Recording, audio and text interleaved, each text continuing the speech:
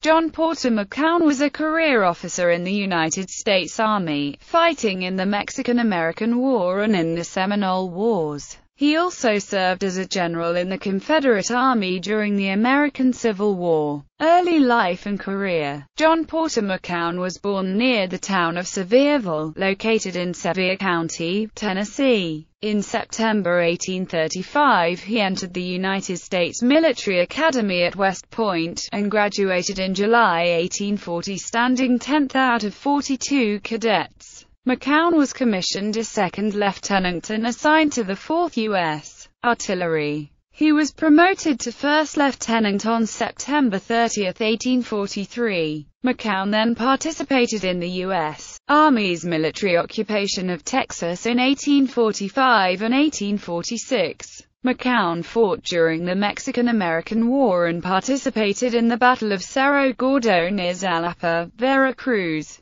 He was brevetted to captain on April 18, 1847, for his conduct in that battle. He served as the 4th Artillery's regimental quartermaster from March 29, 1847 to January 12, 1849. After the war, McCown served along the Rio Grande on frontier duty, and he was promoted to captain on January 9, 1851. In 1856 and 1857 McCown fought during the Seminole Wars in Florida, and in 1858 he was part of the Utah War. He then was on garrison duty in the Nebraska Territory as well as in the Dakota Territory from 1858 into 1861. Civil War service. McCown chose to follow the Confederate cause and resigned his U.S. Army commission on May 17, 1861. He was appointed a captain in the artillery of the Confederate Army on March 16,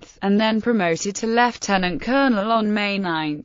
Also in 1861 he was in charge of a Confederate infantry brigade under the command of Gideon J. Pillow. He was sent to the Western Theater and appointed a colonel in the Tennessee Artillery on May 17. He was promoted to brigadier general on October 12, and he marched his brigade to Columbus, Kentucky, and on to the Battle of Belmont on November 7.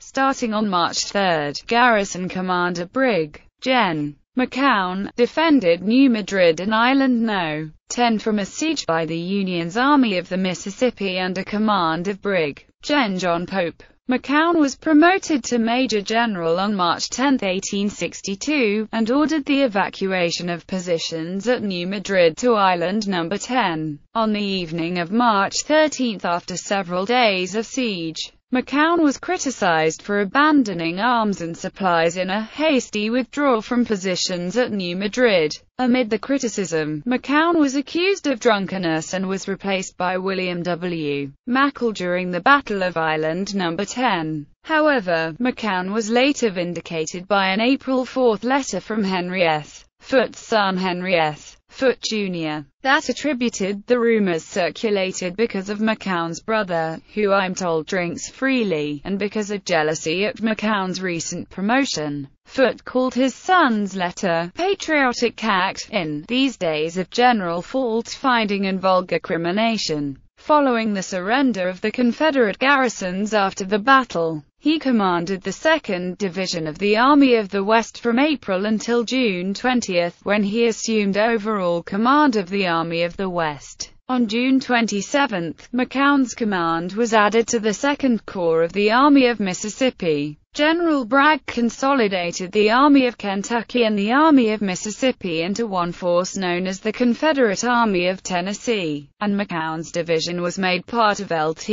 Gen. William J. Hardee's Corps. The Army of Tennessee fought at the Battle of Stones River at Murfreesboro near the end of 1862. McCown and other senior generals petitioned Jefferson Davis to relieve General Braxton Bragg in favor of Gen. Joseph E. Johnston. Davis refused to relieve either Bragg or the rebellious generals. McCown ran afoul of Braxton Bragg, who blamed McCown for the loss of New Madrid and labeled him his worst division commander. In March 1863, Bragg had McCown court-martialed, ostensibly for disobeying orders at Murfreesboro. but more likely for criticism of Bragg and Confederate officials, including Davis. McCown was relieved of his command as the commanding general of the Army and was tried and found guilty of disobedience of orders on March 16, and sentenced to suspension from duty for a period of 6 months. McCown declared the Confederacy was nothing more than a damned stinking cotton oligarchy, gotten up for the benefit of Isham G. Harris and Jefferson Davis and their damned corrupt cliques. That May, most of his command was sent for service in Mississippi. By 1865 McCown was in North Carolina. In April he defended a Catawba River crossing near Morganton. McCown held the crossing against the Union Cavalry Division of Brig.